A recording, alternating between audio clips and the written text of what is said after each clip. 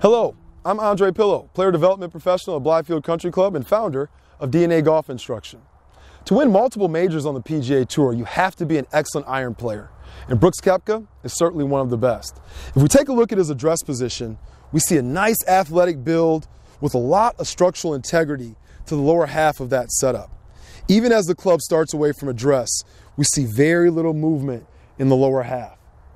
Maintaining the width between our knees, and even as the club works up to the top, we still see a lot of width between the knees, and Brooks does an excellent job of maintaining his back knee flex. This puts him in a great loaded position and only thinks about dropping that lever system into the ball, using his natural ability to get through it, not being very mechanical, especially under pressure, but still getting a very accurate result.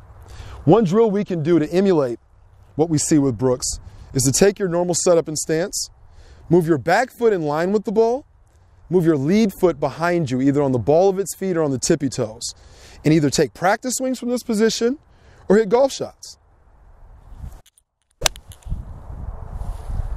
What you'll find is this forces you to have a stable lower half and to use your lever system in a different way. You'll also learn how important it is to maintain the flex in that back knee. Once you develop the feel for the stability, grab a cardboard box.